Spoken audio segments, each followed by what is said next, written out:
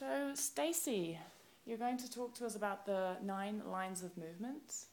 Yes, so the 9 lines of movement are actually like a term to kind of encompass that. It's called Ideokinesis, which means ideo being like visualizing or imagining something or ideating something, and then kinesis being movement. The term was invented by a woman named Lulu Zweigard back in, I want to say, the 70s. And then Irene Dowd was a student of hers, and she expanded upon the ideas of Dr. Zweigard. And so what the lines of movement are,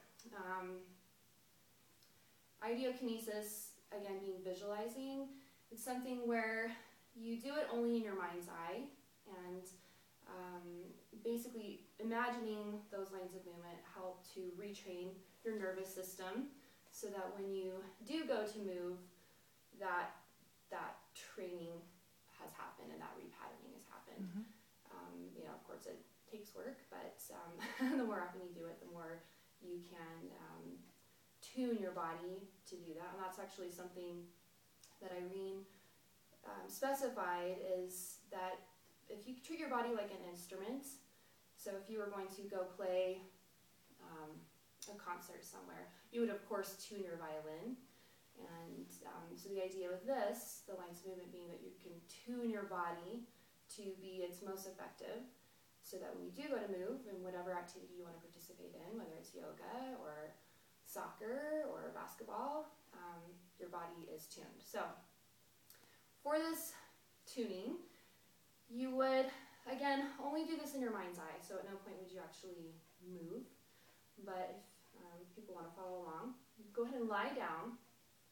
And you want to lie down in a position called constructive rest, or anything that is basically essentially comfortable, so that nothing's pulling on your body, gravity's not pulling you in any direction.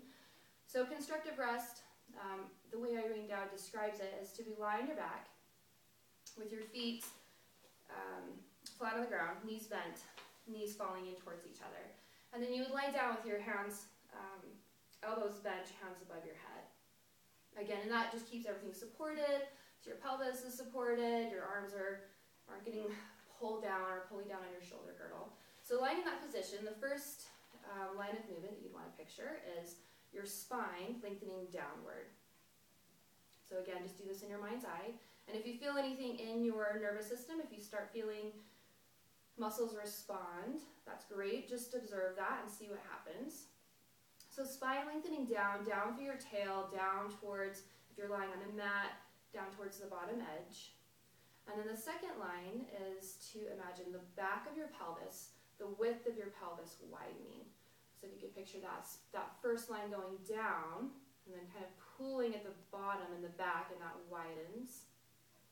And then the third line of movement would be that line, you can picture that second line widening and kind of curling around to the front side of your pelvis to narrow. So those are almost kind of one line together. If you combine those 2 lines, it ends up being one line. The fourth line is a little hard to describe, but if you can picture the very base of your rib cage, T12, the front side of your spine, and then also your pubic symphysis. And you can picture those 2 lines drawing together, those 2 points, I should say, drawing together. So that line shortens. And what's nice about that line is it engages some muscles that are a little bit hard to tap into, like your psoas. So that was the fourth line. The fifth line is, imagine the center of your kneecap lining up with the center of your hip joint. And that actually takes care of your entire lower body. Your ankles will kind of just fall in line with your kneecap, if you can picture your kneecap centering with your hip joint. So you don't have to worry about the ankles at that point. Let's see, the sixth line. So picture your feet, picture your big toe and the center of your heel, and picture that line shortening as well. And really pulls your feet up into a nice tripod. Now the sixth line, am I in the sixth line or the seventh line? The next line would be your rib cage. Now, if you could picture your rib cage expanding in all three directions, so up and forward and back and to the side, expanding as your diaphragm lowers, and then contracting as your diaphragm raises up on your exhale. And you can picture a nice spongy, huggable rib cage, completely untethered from the rest of your body, so you come up and just squeeze it, and it would just feel delicious and yummy. So completely untethered, unimpeded rib cage. Next line, I believe this is the 8th line.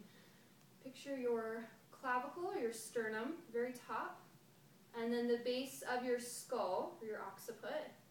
Picture that line shortening as well. That can make you feel nice and tall. You'll find that that relieves a lot of tension in your neck. And then the last line, and this is probably the most important, so if you can picture all the lines again, lengthening your spine downward, the back of your pelvis widening, the front of your pelvis narrowing, your pubic symphysis and T12 drawing towards each other and shortening, your kneecap lining up with the center of your hip joint on either leg, and then your big toe and your heel shortening together, your rib cage untethered, huggable, expansive, and then your occiput and your sternum, that line shortening. From all of those points, picture your skeleton lengthening upwards through the crown of your head because of all of those lines and those lines of movement that we described. And that lengthening upwards, or that growing tall, that means everything's pulling into your midline, and really gravity's not even an issue for you anymore.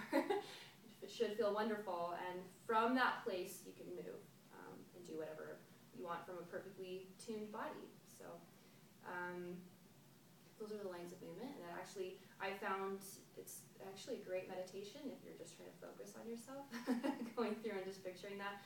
It's amazing what you feel in your nervous system and the way your nervous system responds. And there's no wrong way, so if you picture a line shortening, one of the lines shortening towards each other, what you feel in your body, what point goes towards the other point is what your body needs. So just honor that. And that's it. Those are the lines of movement. So That's great. Really well explained. I don't have any questions.